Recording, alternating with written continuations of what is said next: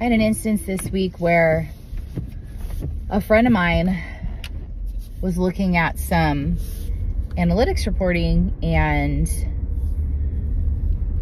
asked me to kind of decipher, I guess for lack of a better word, exactly what was happening.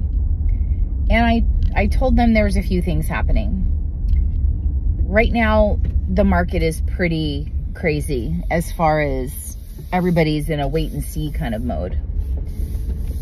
And I've said this before, I mean, I'll say it again. There's nobody who got a car loan for 0% or damn close to it 4.5 years ago who's going to trade it in for an 8 to 10%. Even a 4% was going to be a stretch. I mean, unless you absolutely need a car, like God forbid you got into a car wreck or your car was stolen or something, and your car's total and you have to get a new car because of it. And that's really legit, like the only reason someone's gonna buy a car right now. Unless, you know, some people just don't care and they have money to burn. That's, you know, no judgment, that's fine. But for John Q. Public, the average middle class American, it's just not happening. So when I'm reading this report and talking to her, I'm also looking at her website and noticing, you know, the tier 1 interest rate was 0% for 36 months. And then, you know, of course from there it scaled up. Well, seeing as how over the last, I don't know, 10 years, automotive finance companies have extended out the terms of contracts, finance contracts. It used to be, you know, 4 years, 5 years. A 60-month contract was pretty much the standard when I sold cars. And now, you know, 72 months was just picking up steam.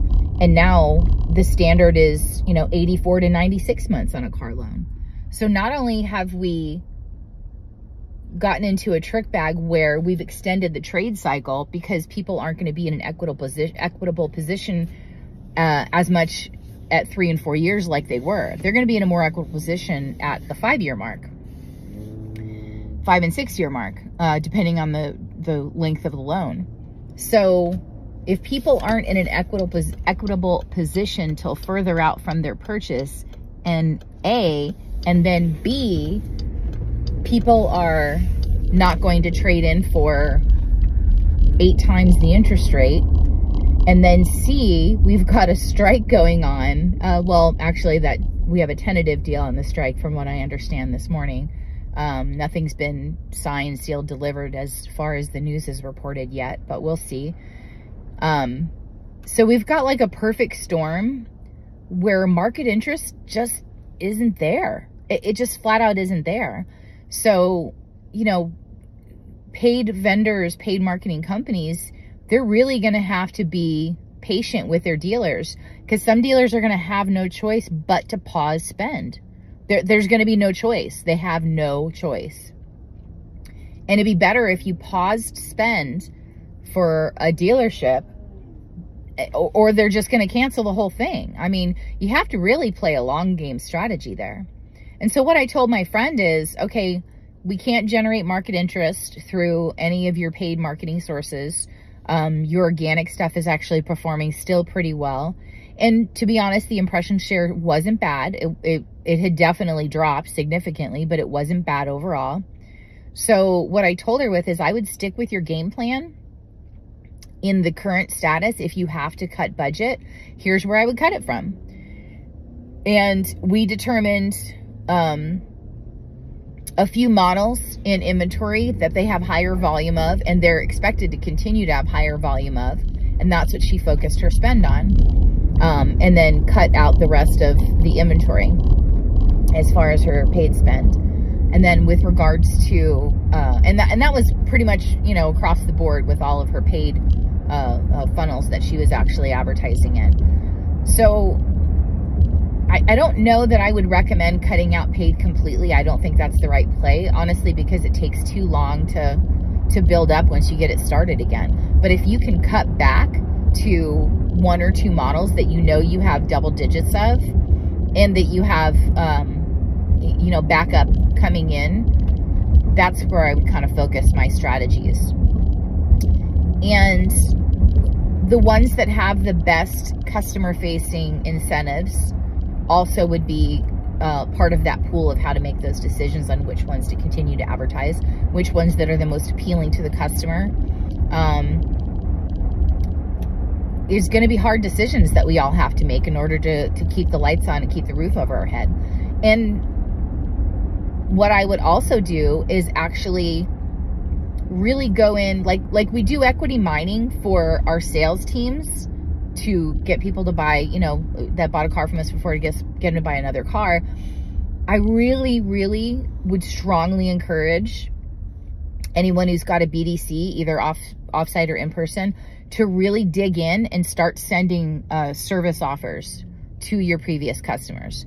Because if you know that that customer has an F-250 and the new rate on an F-250 is 10.5%, and you know that guy has a 0% interest rate on his F-250, even though he's at the 5-year mark, I don't know that I would hit him up with, come buy a new F-250 for 10% interest. I don't think that's going to appeal to anybody. But what would appeal to him, because he's going to keep that F-250 longer, is how about 20% off or 15% off or 10% off your next service with us? Click here to book your appointment, take them right to the appointment page and go from there.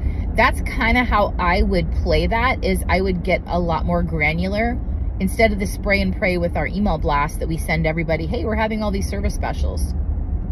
Take a little bit more time. And again, this goes back to my theory of playing the long game with your customer database. Instead of trying to continue to hit them, trade in, because I think that's hit a wall now. Where trading in a vehicle every 18 months isn't, you know, that's not going to happen like it was before. So really hitting in, knowing that, hey, that guy has a 2019 Jeep Grand Cherokee. I know if he's put 15,000 miles a year on it, he's at a, you know, 45, what is that? What year is it? So he's at a 4-year, 45, so 60,000 mile service. Sorry, it's early in the morning and my brain's not exactly firing. 60,000 mile service. Send him a deal on a 60,000 mile service. So it takes a little bit extra time, I know, and I know you have a huge database, but I'm telling you right now, the long-term payoffs are going to be huge, because if you keep sending the value at the things that are important to that customer, keeping their truck running, that they're going to have to keep running because they can't, you know, they can't afford to up their interest rate 8 times from what they have now.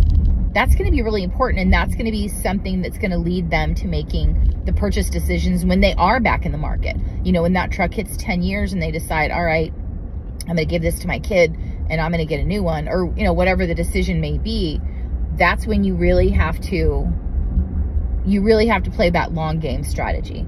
So to recap, don't read too much into as far as your impression share and all that, the analytics reporting, because you're going to be down because you can't generate market interest. But what you can, so don't make any quick, vast, you know, drastic decisions because the whole market is down across the nation. But what I would do is actually be more strategic with your spend.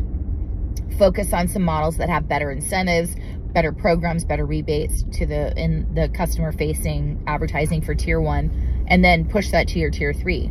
And then the next part of that is I would actually utilize your customer database and your customer mailing list for your service department, and get really granular with the emails you send. So figure out if they've had the car 3 years, they're at 45,000 miles, give them a discount on a 45,000 mile service, or, you know, so on and so forth. Take the extra time to do that because the long-term payoffs will be there. Thanks for watching. Happy selling.